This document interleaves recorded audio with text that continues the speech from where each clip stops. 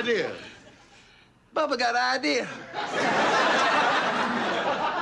That means there's still a chance for a miracle. Yeah. My brother's back used to lock up on him like this.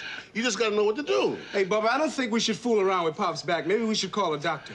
Oh, it's so easy. See, all you gotta do is stand behind him and then fold his arms like this here. Be careful. And then give him an adjustment. Watch.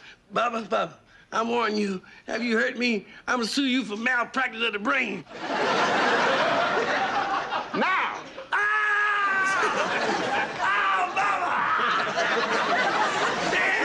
And presto!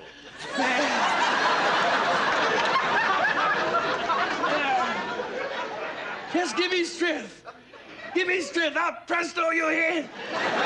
So hard you don't know what hit you. What's the matter? Didn't the pain go away? Yeah, for about 2 seconds as I was unconscious. Bubba, I'm gonna knock you out. Wait a minute now. Hey, how's your back feeling, Pop? A little bit better, son. You made the soup? Yeah, I got it right here. Is it nice and hot? Yeah. Give it here. Take it easy.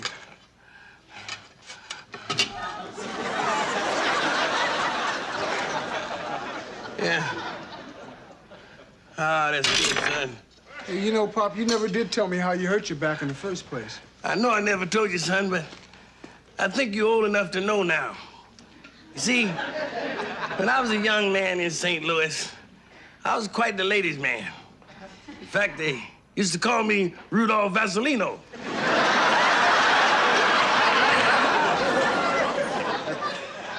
I think that's Valentino.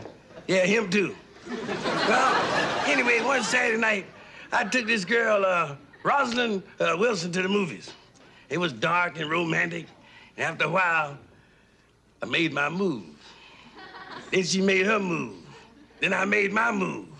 Then she made her move. Then I made my last big move. And that's how you hurt your back, making your last big move? No, I hurt my back when she made her last big move and threw me out the balcony.